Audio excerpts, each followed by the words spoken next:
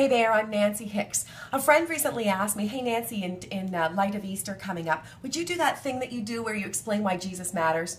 So I thought I'd do that for you this morning.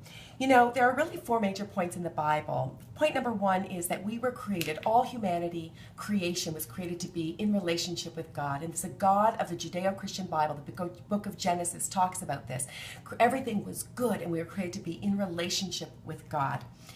Point number two is that relationship was ruptured. Sin entered into the world. Now I want to show you something. I don't know that many people would dispute that things aren't as they ought to be. That's why we long for things to be different. When Belgium was attacked and we heard it on the news this morning, we instinctively feel like, that shouldn't be. And that's exactly right. But that is the earth under the curse of sin. So let me show you that. The scriptures say that the wages, the cost of sin in the beginning, when Adam and Eve said, we're going to go our own way, we're going to do our own thing, that's sin. The wages, the cost of sin, and sin is not only going our own way. God says, this is the good and right way. We say, rather do it my own way.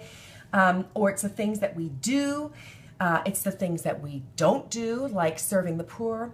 It's the attitudes that we have in our hearts, like, you know, I'll do this for you, but inside I'm thinking you're a real jerk. Wages of sin is death. Now let me show you death. Death is separation from a holy and perfect God who is life. This is Nancy right here.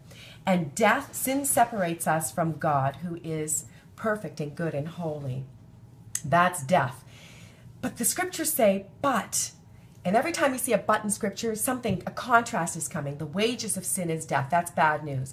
But the gift, what's a gift? A gift is something you receive. You didn't pay for it, but somebody did. This gift is of God.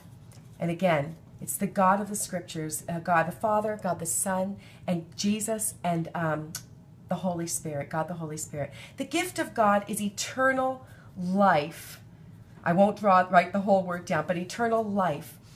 And that is through Jesus Christ, the cross. Jesus Christ lived the life we should have lived.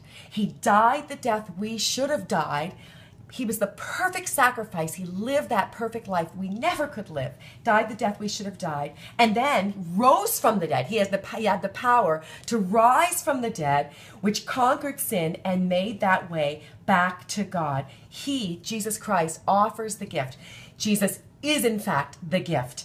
And so what we say is that in the beginning, there was creation and everything was good. Then there was a breach in the relationship, a rupture in the relationship. Number two is that point. And then three is that Jesus, God, had a solution to the sin problem, and it was Jesus who lived the life we should have lived, died the death we should have died, and then rose from the dead. We could not have done that, but he did it. That's what Easter is, Jesus rising from the dead to conquer sin and death on our behalf. And then the fourth point is that Jesus Christ will come back again, because you look around and you say, well, not everything is perfect. Just because Jesus rose from the dead doesn't mean that everything is perfect. You're absolutely right. Jesus will come again. The Bible says that God's patience means salvation. More and more people are understanding this gift that can be yours today. All you do is receive the gift and ask Jesus to be the forgiver of your sins and the leader of your life. And that can happen in a moment. You will celebrate Easter far more fully when you understand the gift is for you.